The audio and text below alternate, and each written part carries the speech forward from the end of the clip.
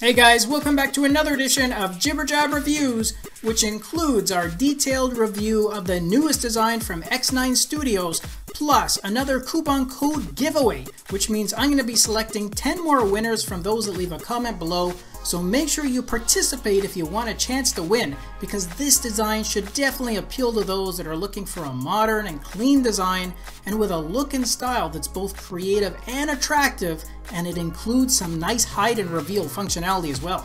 Okay, enough of my jib-jab, let's jump right into the review of this newest release from our friends at X9 Studios.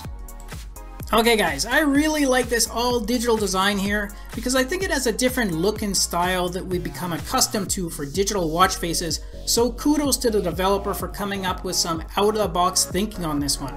Now this face is predominantly set in a monochrome theme with that nice brushed metal background, but you do get 10 different color themes for the digital time in the center, as well as the accent markers there around those other 4 display areas. And yes, that digital time can also be set in either a 12 or 24-hour format.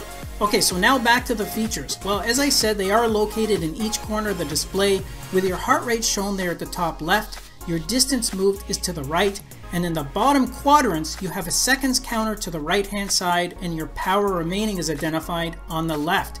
And by the way, that power indicator is interactive in that the power bolt changes colors depending on the power level and the activity. So for example, it's going to flash blue while you're charging your device, yellow with 30% power remaining, and red with less than 20% left. And for that hide and reveal functionality, well, you have an area at the top and the bottom of the face whereby when you double click on it, you reveal app shortcuts. The shortcuts at the bottom are actually customizable, while the ones at the top open your phone and messages apps. And both of these areas work independently from each other, so you can choose how much or how little you really want displayed.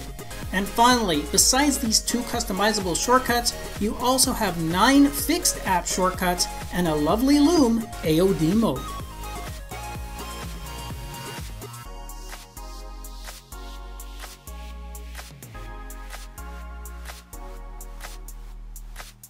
That I reviewed today, then simply do a search in the Galaxy App Store under the name of this face. The full details, including the direct link, is included right in the video description.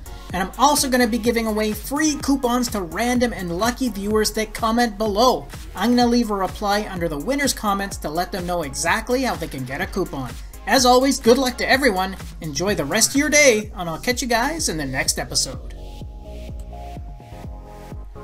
Thanks again for watching our review, and if you liked it, then show us some love with a thumbs up, subscribe to the channel, and share the video with your friends, because with your support it really helps me keep the channel going so I can continue to offer you guys discounts, giveaways, and of course fresh content.